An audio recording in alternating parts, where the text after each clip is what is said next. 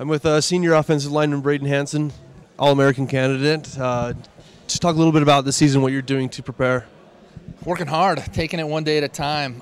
Summer workouts have been going really well. You know, we've had lots of, most of the team there every day, and they've been really intense.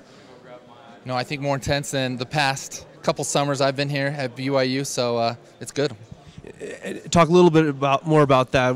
You know, we've heard a lot of guys talk about how this team is just working hard, nasty guys. Is that kind of the attitude of this team? Yeah, I definitely think there's a chip on our shoulder. You know, we have something to prove this year, and we're preparing each day like it's going to be game day.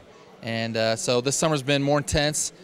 We've had lots of different people coming in, working us out, different workouts as far as working on our speed, agility, and I think it's really going to pay off for us this season. As one of the leaders of the team, the senior leaders of the team, what's your responsibility to get this team ready, run out of the gate? I think first off, just leading by example, being there every single day this summer, working, as hard as I possibly can, and then just motivating others to work hard. I think the biggest thing we've been working on as a team is just changing the culture, especially amongst the offensive line, just creating a culture of, giving it our all every single day, playing with the chip on our shoulders, and, hopefully we'll see that this fall camp.